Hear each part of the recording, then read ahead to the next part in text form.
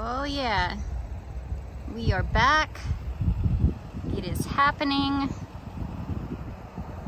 Back to the gardens.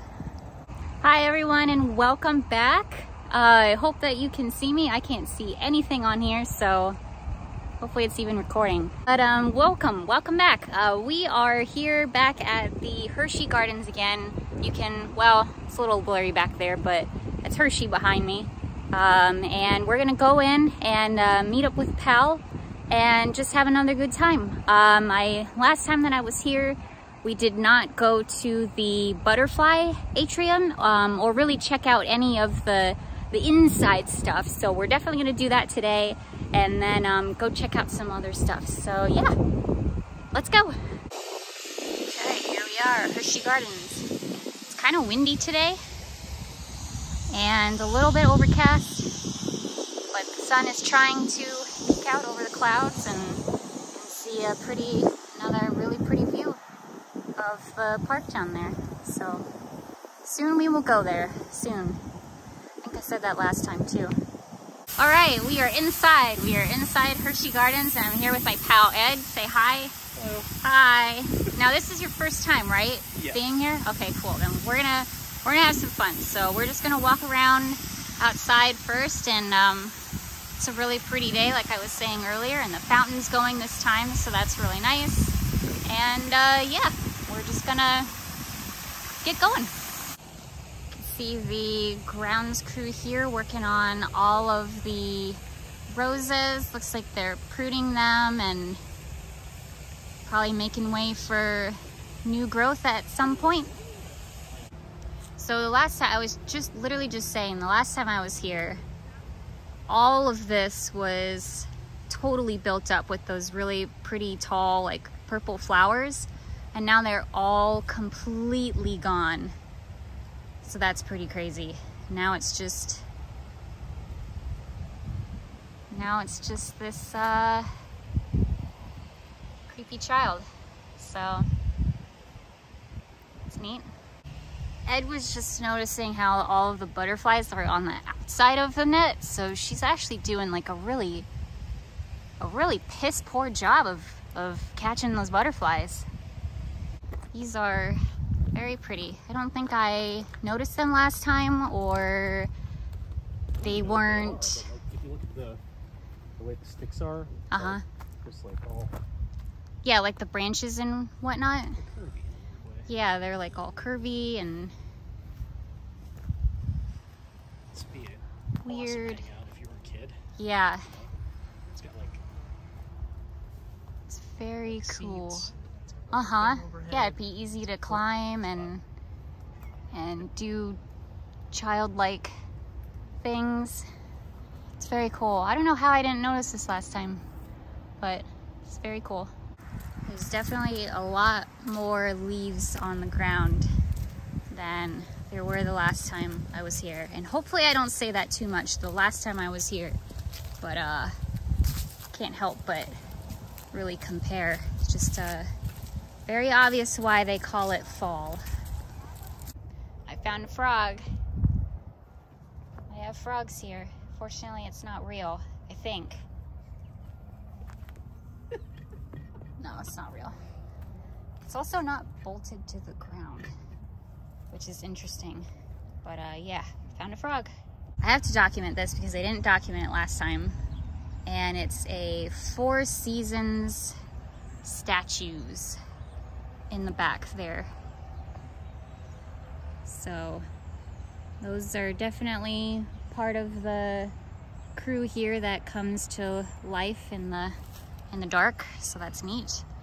But yeah, they were dedicated here for a very good cause, dedicated to the Pennsylvania Coalition Against Domestic Violence and its long-serving executive director Susan Kelly Dreiss, etc., etc. So very awesome.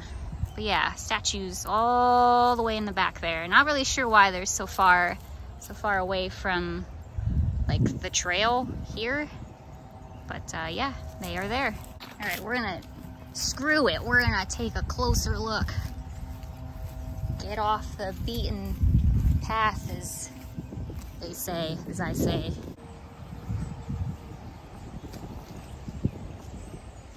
Very cool, very pretty. Which season is which? I would guess maybe spring, because he's got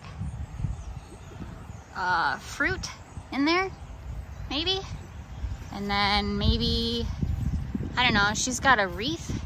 So yeah, I was thinking that's gotta be fall, because looks like wheat and such in his little satchel. And well, I'm not a farmer, but you know, a tool that would help with such things. So probably autumn. I'm gonna guess winter because of the wreath. Because why not? And then yeah, I don't know. I guess summer's the only one left. The worst of the season. Sorry, but it is. Growing up in Florida and Arizona, summer's the worst. But yeah, very cool. Okay, inside the Butterfly Atrium. So we have over 300 butterflies in here, and about 40 to 45 species of butterflies. So these guys are from all over the world. They're tropicals, so it will be warm in there. Okay. And watch your step, because sometimes they land on the ground in front of you. Okay. And also, some people ask whether they can hold the butterflies. We prefer you don't, because we do use hand sanitizers and soaps and things that can actually be poisonous to the butterflies. Okay. But enjoy them, take lots of pictures. Great. Enjoy the tropical foliage too. Sounds good. Cool. Take care now. Thank you so much. Ooh. It is very warm. It is so warm in here. Yeah, it really is. It feels like Florida in here. Oh man, that is, for scale, humongous. Humongous. I'm gonna be sweating like crazy by the end of this. Now we have to watch our step. Don't want to step on any butterflies, but look, there's one right here. Looks like he's enjoying some banana. Cool. These are Dieffenbachias, I believe, and they are humongous. These ones are huge. There's the butterfly. Yeah, lots of butterflies up there and here. Hopefully we can get more to land.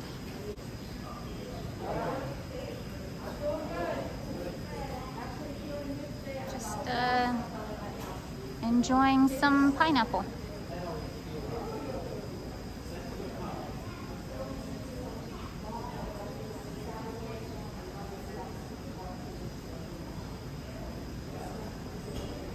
And there's these down here as well.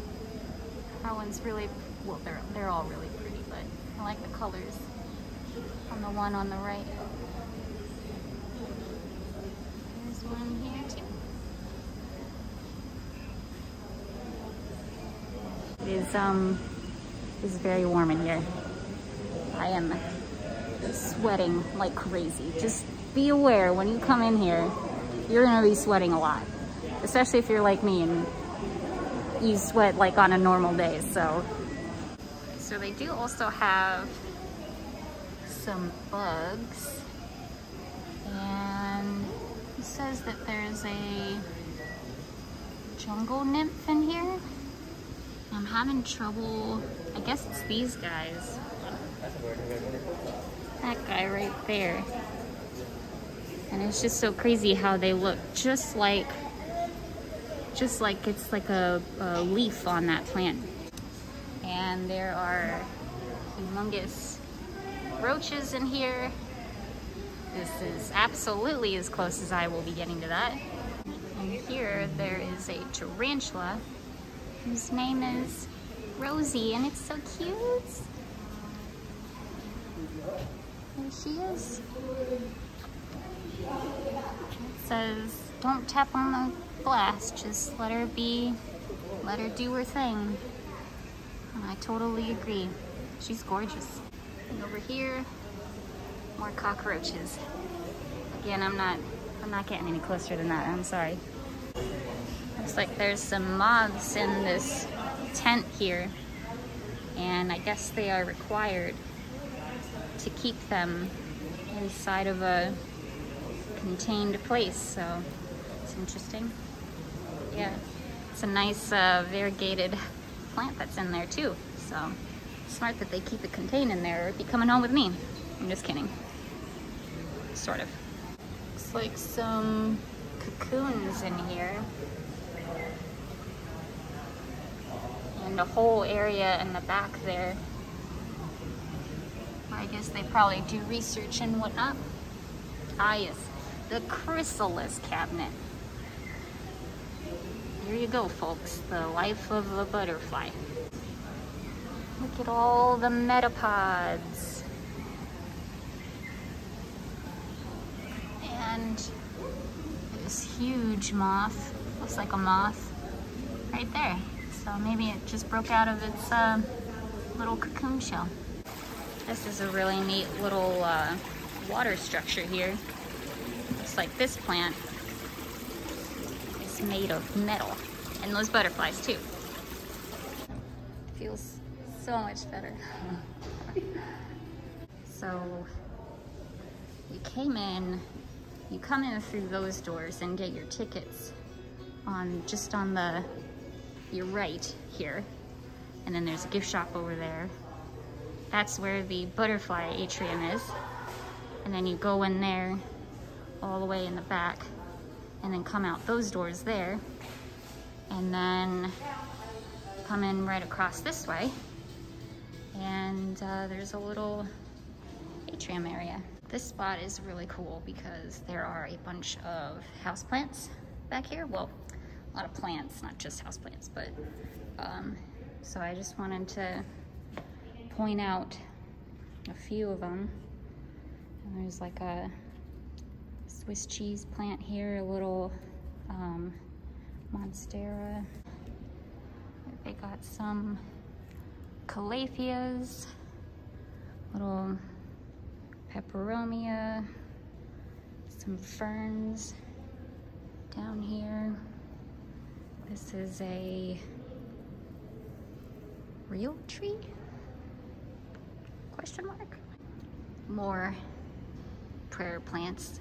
I used to have one of these guys. They're really cool. They're rattlesnake plants, if I'm not mistaken. And there's another prayer plant here that looks like it is blooming, so that's cool.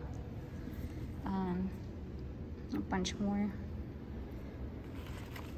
prayer plants down in here. I just think it's really cool that they have like all of these plants like tucked back in here, and I know they do like events and such in this area and then back in that way, but I always like coming in here and just looking at all the plants. Some of them I have, some of them I don't, some of them I used to have. Got some ivy here, if I'm not mistaken, and a bunch of air plants, which are some of my faves. Got some coleus here that have been blooming.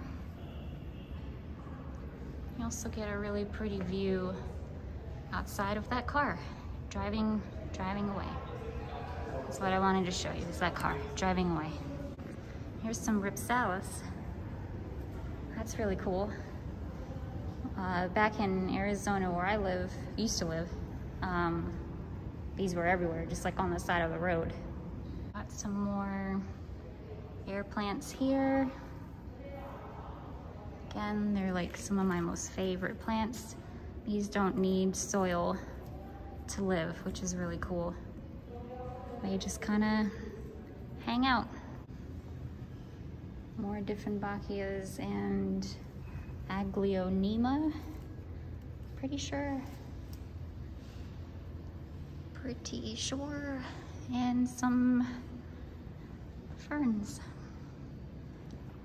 Don't have any ferns myself. They are very difficult to take care of, but they are very pretty. Very nice. I haven't heard of this personally. Tropical pitcher plant. It's cool. I like these guys that are growing off of them. But we got a ZZ plant here. Looks really nice. It's one of my favorites. And some snake plants that are growing pretty darn tall. I have a story for you, and that little kid in there reminded me of it. And I'm gonna say it on here too, but also talk to you. Okay. But no, you're fine. But when we were leaving the Butterfly Atrium, there was a little boy who wanted to leave with his dad, and he was very upset because all of the butterflies were like flying all around, and he was just like super like nervous, like freaked out by it all. And one of the things that I remember when I was a kid, and probably really just about his age, I remember going to a butterfly exhibit, and one landed like right on me, like square, like on my chest, and I freaked out. I was so scared, and for like the longest time, I was scared of butterflies. So they can be like a little creepy up close. Like, they are, yeah. They're absolutely beautiful, but like you see all their little legs and stuff. It could be a little bunch. Yeah, exactly. And when they're like flying all around you and like this close to your face, and it's just like, ah. So I totally get it. I really like, I felt for that child. These, right? Yeah. So these are they're all air plants. Air plants. Yeah, and the cool part is they don't need soil to live. So what they do is they actually like grow on the branches of like other plants, like trees and stuff like that. And then they get their water and whatnot from like, you know, the morning dew and like the humidity and whatnot and stuff. So it's really cool. Like, yeah, they don't have any. So how do they get their like nutrients? I'm not really sure naturally how they get their nutrients, but like for me as a person who owns a few, you give them a bath every week. You just soak them in water for like 30 minutes, and then so they get their water for like the week, and you can spritz them like every day like they would out in the wild. And then I also have plant food, like spray plant food that I put all over them. So that's cool. Yeah, it's really neat. They're like my favorites because they're just so cool.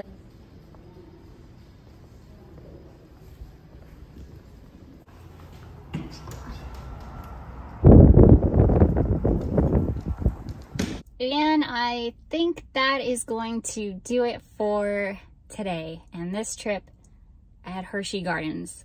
We had a really good time. This was Ed's first time here, and he really enjoyed it. It's kind of unfortunate because everything's sort of like in a transition phase right now, so not a whole lot blooming, you know, with the roses and all of that stuff. But there's time in the future.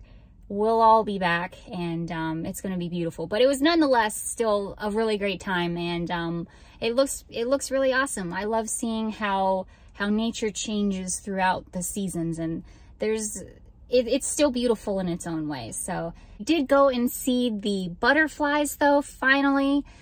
So awesome. Just a couple of things about that now that I've had time to process what just happened. Definitely very humid in there, as I complained a couple times. Very humid. So when you walk in there, you're gonna it's warm, but you know, it's for the butterflies. It's for the greater good, and the plants too. Like that's fantastic. Definitely remind me of my days back in Florida. with the humidity and whatnot. But yeah, so get ready for that whenever you come and visit. But otherwise, I mean, it was so beautiful in there, all of the foliage and just the different tropical plants that we saw, and of course all of the beautiful butterflies. I'm really hoping that I got enough shots of them because they were just so, it was just so pretty. Really, really cool that they have something like this here in Hershey. So again, I can't stress enough, like you really should come and visit if you have the time when you're here in Hershey. And hopefully you all weren't too bored with my plant tour as well. I'm definitely a plant nerd. It might be a good time to say that anybody else out there who is a plant nerd like I am, I do have a whole Instagram account dedicated to my plants and my journey with plants and whatnot. So if that's your thing too, why not come find me on Instagram? I'll put the information in the description below. So yeah, but thank you all again for coming along with me. I had a really great time. Hopefully you did too. And yeah, I will see you all next time. Bye-bye. This is my hat hair. When I started off this morning, my hair was like out to here, and now it's like pressed on my head. So good times.